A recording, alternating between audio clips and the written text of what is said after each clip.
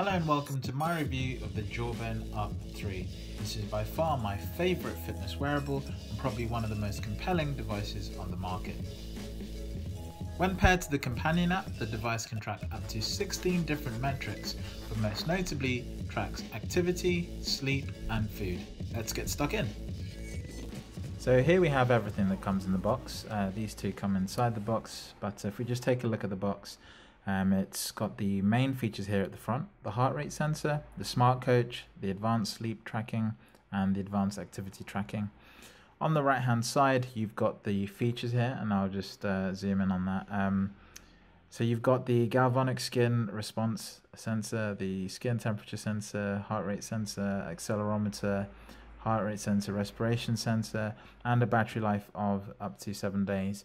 I'll come back to the sensors in a second.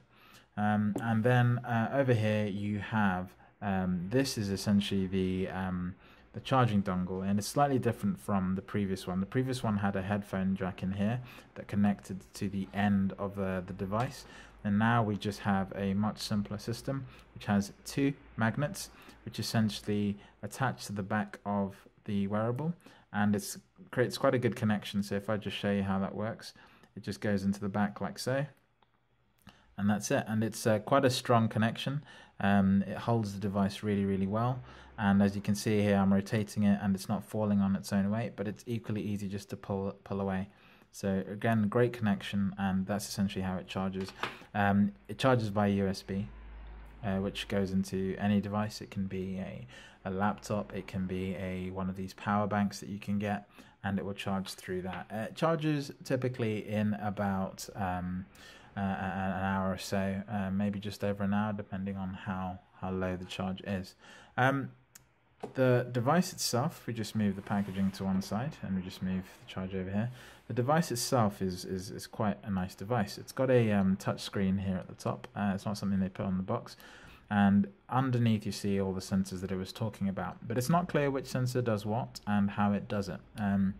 And what is interesting is that although it's got a lot of skin-based sensors, so you have the galvanic response sensor and a skin temperature sensor, there's no indication of those specific measures in the app, and we'll have a look at that later. But it's likely that they probably contribute to maybe the improvement of the heart rate tracking. I don't know, but it's really not clear. I would expect with those sensors that I'd have some information about those things, especially seeing as they're on the box. Apart from that, the clasp here is quite straightforward. There's been a lot of issues with this, and I've actually customized mine to the point where it's no longer a problem.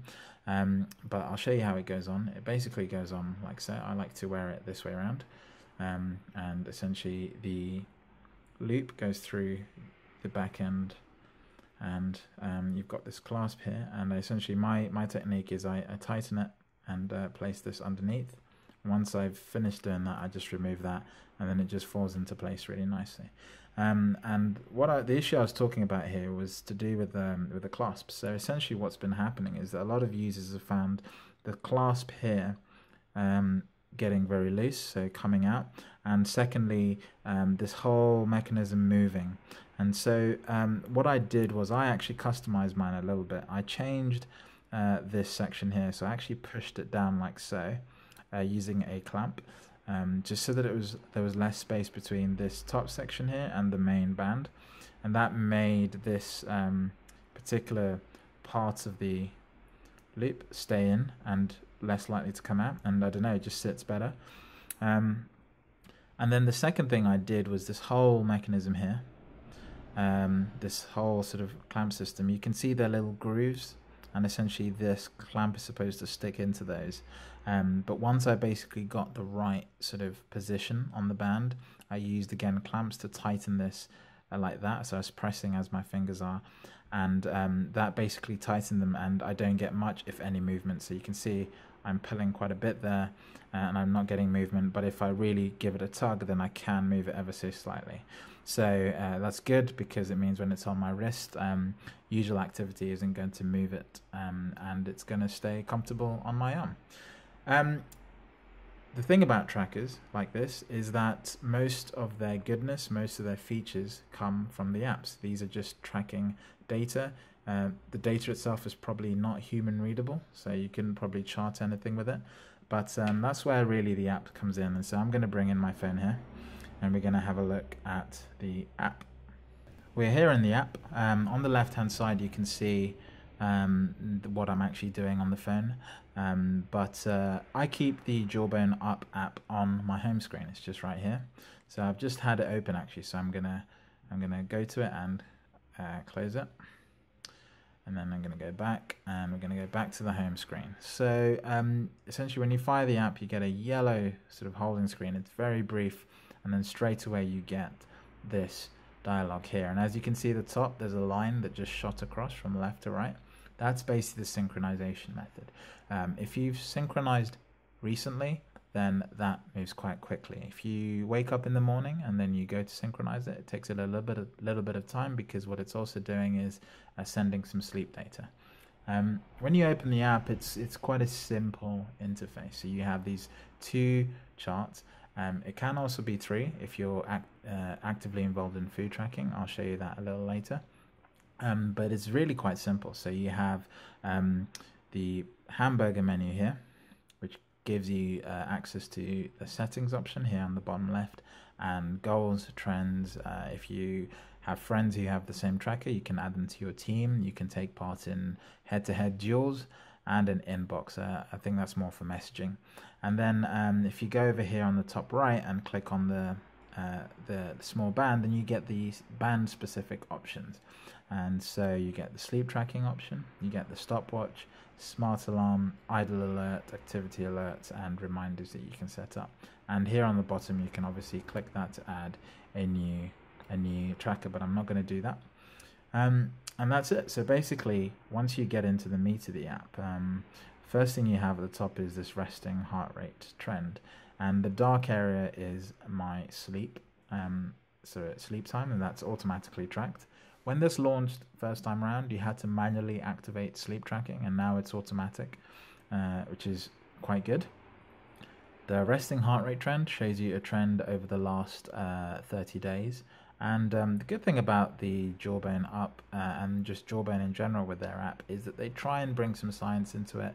Not necessarily because the tracker is accurate enough to be scientific, but it's more just to give you a context of why the number you're looking at is important. And it gives you some additional information as well about healthy ranges and so on and so forth. In the app, it can also give you some relevant feedback. I haven't actually got any feedback for the day today.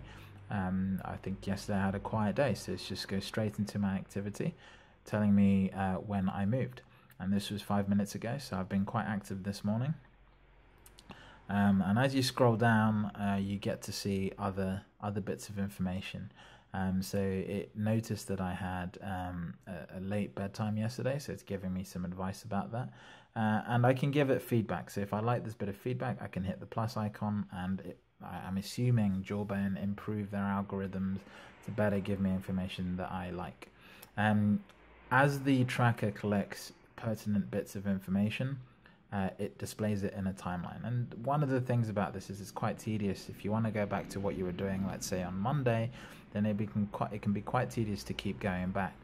But what you can also see here is a range of messages that you get from the UP system, and it's lots of different things. You notice here I've got integration with Runkeeper, and you've also got some manual tracking. So when you go, let's say go for a walk, and the band recognizes that you did some activity but it's not tracked, you can say, you can tell it what you were doing. So it will automatically pull up this view saying, were you active from 7:05 to 7:29?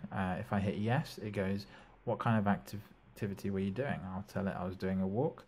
It automatically pre-fills the start time and the duration for you. You hit plus, and hit plus again, and now that's added. And now it doesn't have that question anymore, so it's added that into the mix, and it now has better intelligence about that particular walk. And the same with sleep. With sleep, if you go to bed and you forget to do your sleep tracking, when you wake up, it will sometimes prompt you and say, hey, you know, were you asleep between this time and this time. And I'm not talking about sleep tracking with the wristband on. I'm talking about if you maybe prefer to go to sleep without the wristband, you can still track the number of hours, because the phone app and the wristband are aware that you weren't wearing the tracker between that time, and it'll make an estimate which you can then improve. So that's the basic functionality. Now, as a tracking tool, this app also has some really cool features. If you hit this plus icon, you get 5 options. You can track an activity, you can track your mood, you can track food, weight, and sleep. Now, sleep is automatic and the activity is mostly automatic, but food and weight and mood sort of need some user input. I think weight can be integrated automatically if you use a service like if this then that, i.e. IFT, and you could then automatically put in your weight. But if not, you can just come in here, and every time you step on the weights, you can just add that manually. Following that, you can also track food. So I'm just going to show you how the food tracking works very briefly. So I'm going to show you how food tracking works, and you can see I've got 3 items: Nutella, some soup, and a box of roses. And the thing that all these things have that you can use for tracking is the barcode and the nutritional information that's usually on the box. So we're going to very briefly show you how that can work, and we're going to try that. So if I hit the plus icon and I hit on food, you have this option here. You can take a photo, so you can take a photo of something like an apple and it will try and identify it. You can use this tracking code for using a bar. You can use a menu if you're in a restaurant, but very few places support that. And this one here is about sort of tracking your water intake. So I've had 2 cups of water, so I'll just hit that twice. It's a very simple way of doing it. And then we'll try and track each one of these things and see if we get a track. So I'm going to bring this one item first. And the thing about this barcode tracker is that it can be sometimes temperamental. I've tried a whole range of barcode trackers, and it can be temperamental, and what's worse is that sometimes it can't even find what you're looking for. So a food with this barcode cannot be found, so you can enter it manually, and then you can just enter the basic values in. That's a bit tedious for this video, so I'm not going to do that. Instead, I'm going to put that away. I'm going to try some Nutella. See if this is on the tracking database. It should be. So come on, let's try and... So this is quite... As you can see here, this is quite...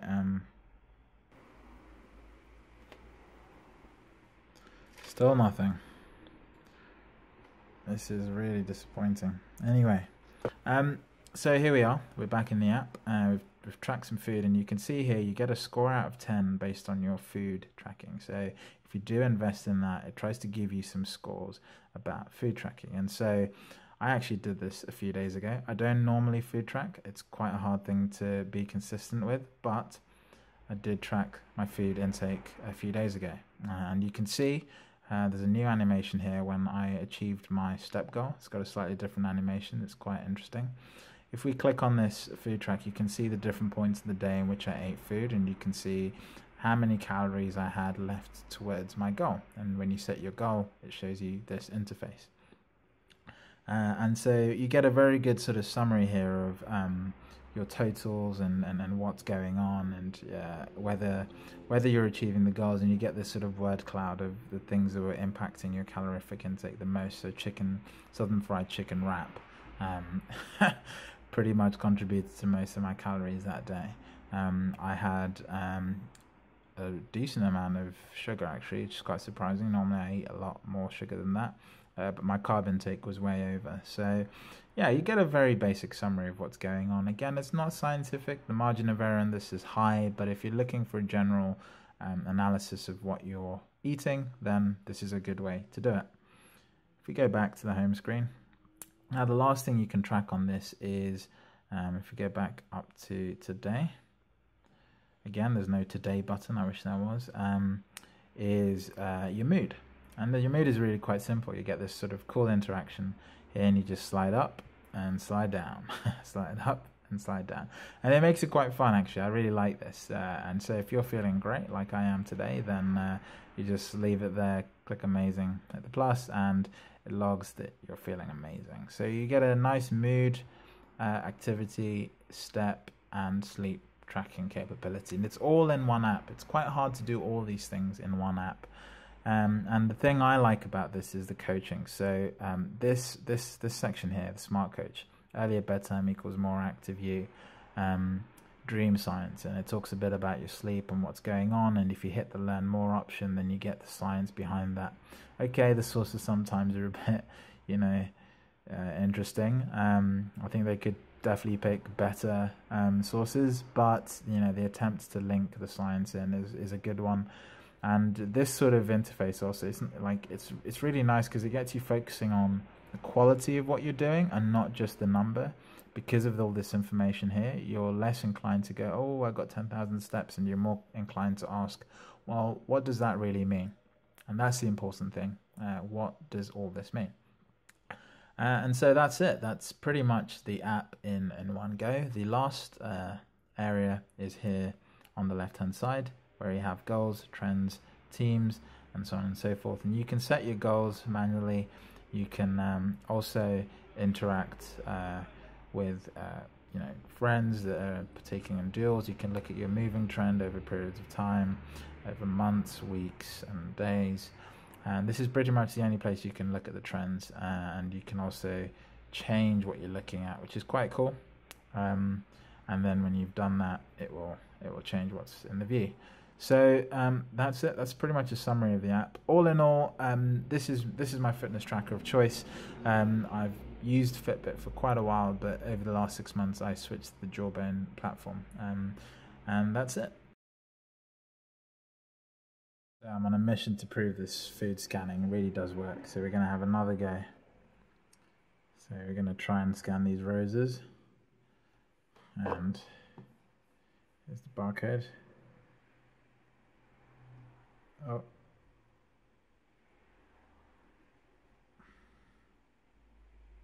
Partly the light, and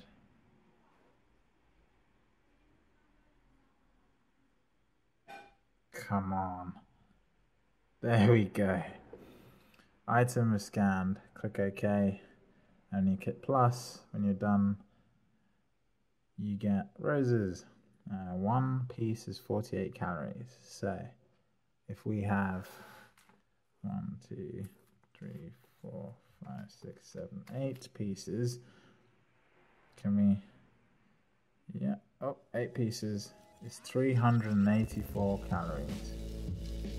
Right, we're done. Let's add it all in. And look at that, my score went down to 6.10, and that is the end of the video. Woo.